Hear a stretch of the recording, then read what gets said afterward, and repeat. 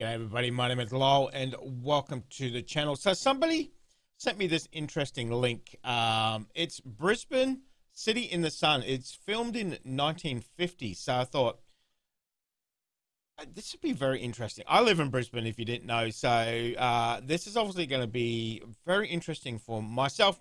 And I thought maybe others might find it a little bit interesting as well. So let's do this one. Brisbane City in the Sun. So I have no idea what this is going to be about, but I'm all here for it. So let's have a look at this one.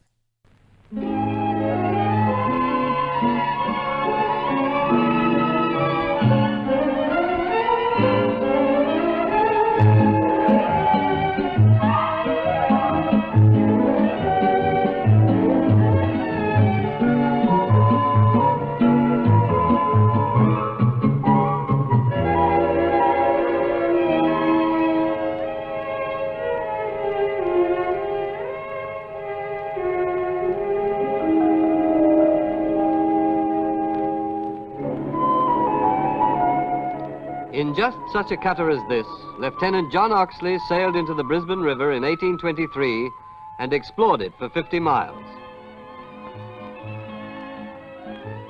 Today, a city sprawls over the river, a city that draws its trade from the ends of the earth. Oh man, it looks so different already, jeez. A city of dignified but not pretentious buildings, of sunshine and beauty.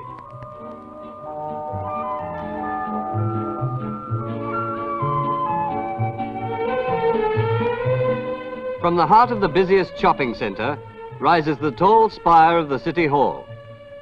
Here, palms and fountains create a favourite resting place. Wow, so this is the City Hall. You can't actually drive up here anymore. It's all paved over.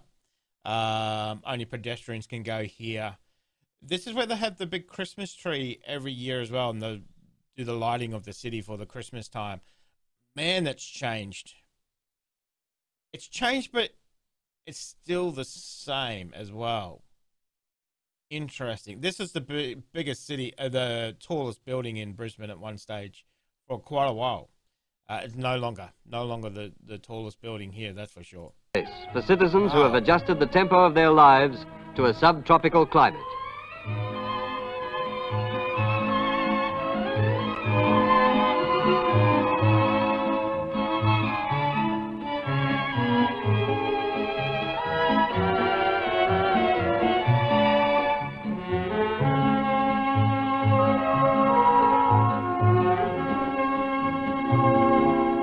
The city draws its strength from the illimitable... So this is Roma Street, our big railway station in Brisbane. Obviously much busier than that now, but still the same building. Jeez, that's an old building. Okay. Primary wealth of Queensland, a state that someday perhaps will prove the richest in the Australian Commonwealth. Agriculturally, it is tropical wealth, in a country where pineapples, bananas, pawpaws and custard apples are backyard fruits.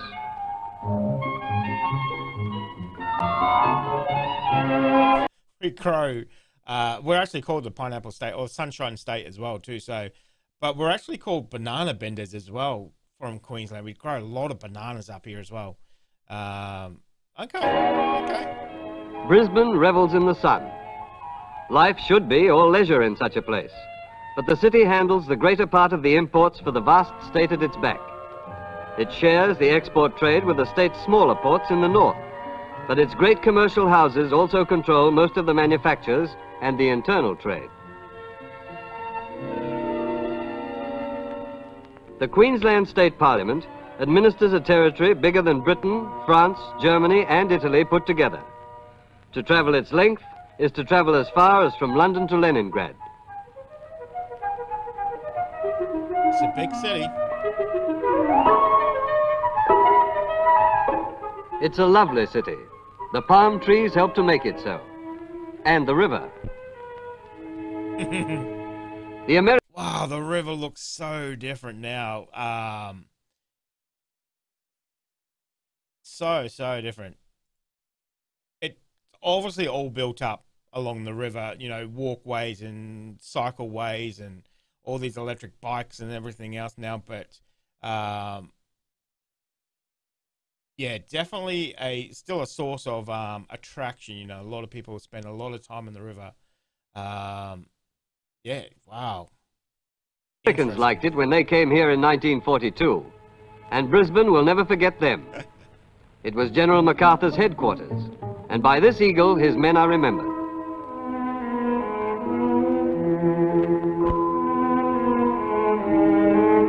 And Queensland remembers. I used to work in aged care, and you get a lot of stories about when the Americans were here. Probably ones I can't repeat on the internet, but yeah, a lot of stories about American soldiers in Brisbane. Her own men of two wars. The memorial with the eternal flame of remembrance.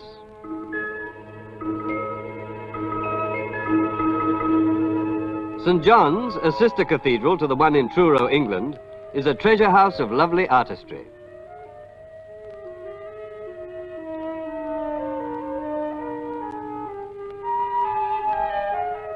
Near the high altar are hung these tapestries.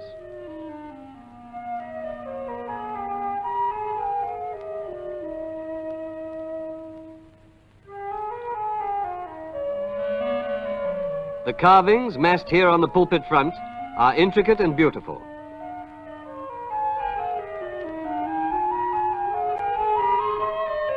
These sculptures adorn the choir stalls.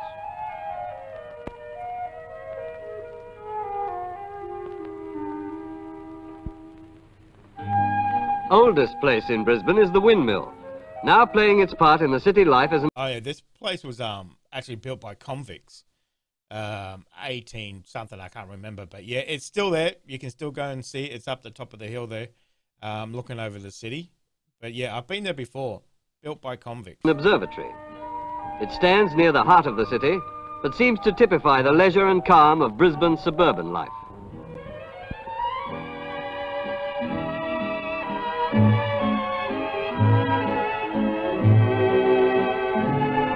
The flaming red poinsettia is Brisbane's flower and most common decoration.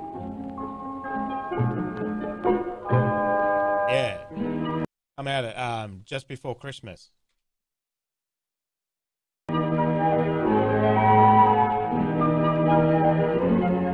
There's always interest about the river that winds haphazardly through the city and suburbs and on 20 miles to its meeting with the sea at Moreton Bay. The traffic of the waterway passes homes that have a character peculiarly Queensland's. Many of them, for coolness, are lifted up on tall piles. These types of houses where they're lifted up on stilts, where the hot air will come through, you know, because Queensland is bloody hot all the time. You only get a small spell of cool weather. These houses are actually called Queenslanders. Particular to our climate here. Great houses, very expensive now, very expensive.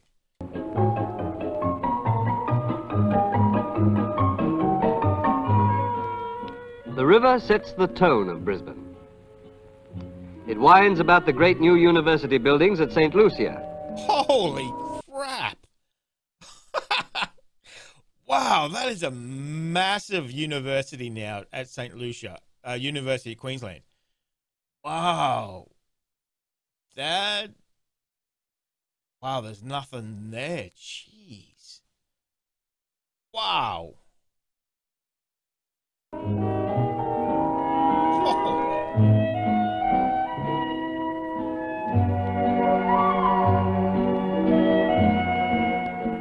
The engineering and architectural students put their learning to practical use.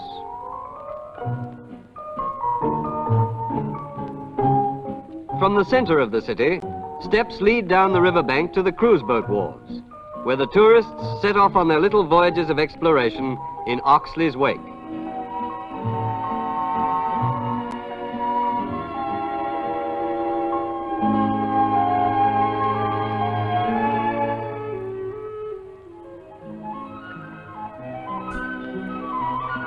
You don't get much fishing down there now. That's for sure.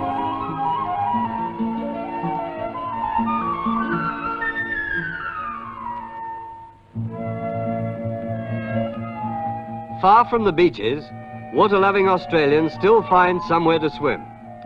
At the oasis, a whole chain of clear pools has been created in a setting of gardens and fountains, of trees and flowers and wide-spreading lawns.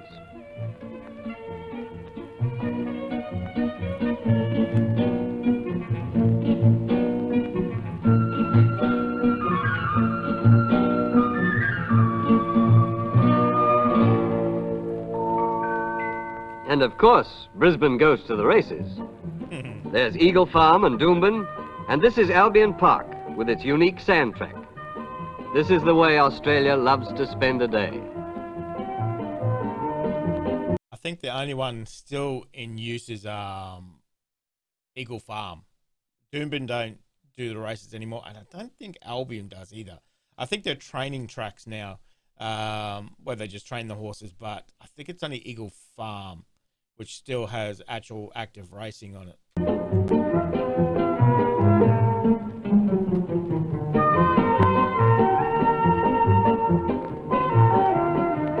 It's a serious business, picking them. It takes a lot of thought. And here they come out of the barrier.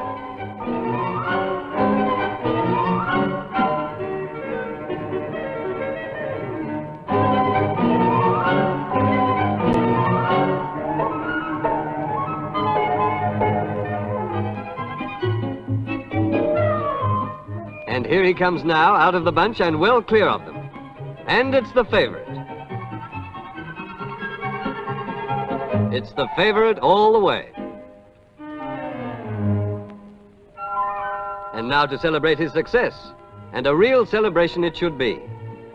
Brisbane can put on as good a show as anywhere, for it's nightlife with a difference, both tropical and sophisticated at the same time. For at the table, superlatively good food comes in two forms, in the luscious fruits and in the seafood that is second to none.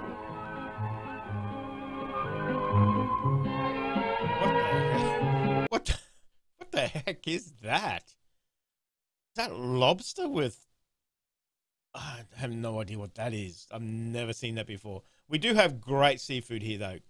Great seafood. I don't know what that is, though. She doesn't look too impressed.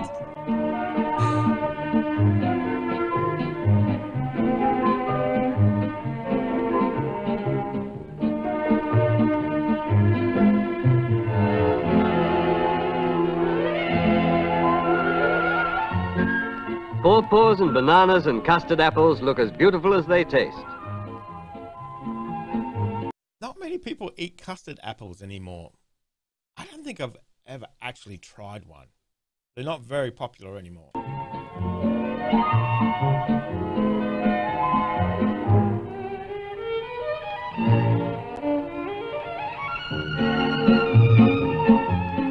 That scene on the wall is a mural of Coolangatta and Tweed Heads, the outermost of Brisbane's beach playgrounds. Magnificent evening, wonderful dinner, and a good orchestra. It leaves a good taste in the mouth, a sense of well-being, for Brisbane is a place full of contentment.